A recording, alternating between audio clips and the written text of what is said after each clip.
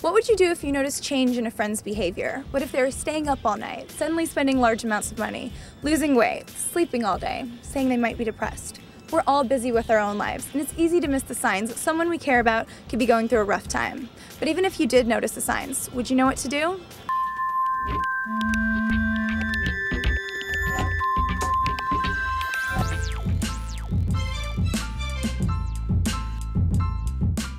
Chalk it up to average college student life. I mean, everyone's pretty much tired and out of it all the time here, so. People want to feel like you care about them enough to ask, so you should definitely ask. If I knew they weren't sleeping, I'd have to ask what's up. You may hear, yes, I'm feeling depressed, or it's really hard for me to get out of bed. My boyfriend went through that a lot. I thought he was just always really burnt out from school, but he just stopped sleeping. Our roommate's like that now, like, the dude does not sleep. It just kind of spiraled.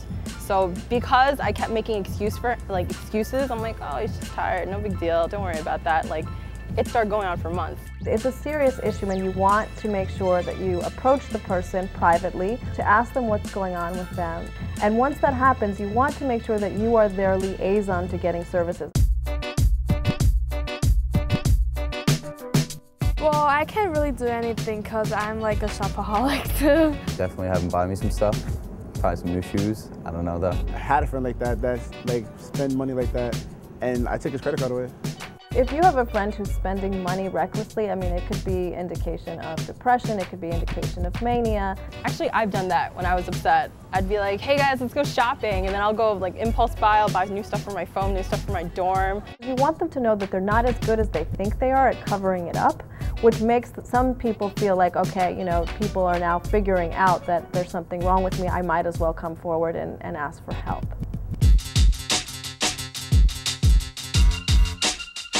If he seemed like he was just drinking for fun or he was celebrating something, I would think it was normal. I wouldn't judge him or her for the amount of alcohol they drink. Sometimes people just may not know their limit. Honestly, I'm 21. I probably wouldn't think very much of it. If you have a friend who you know to drink a certain amount or do a certain amount of other drugs, and now you're seeing increases in that, that could be a very serious concern. I can understand if you're just a social drinker, but if you're drinking every day during school hours, even like, have a test the next day and you're doing it, drinking the day before, you gotta talk to them, see what's going on. You wanna keep checking back on that person, because if they say that everything is okay and you don't see a major improvement, you may wanna consider stepping up the intervention. Bring in somebody that's trained in these kinds of things, professional. Go to, a counselor. They always offer them on this campus, and so it's definitely someone you want to turn to if you're really concerned.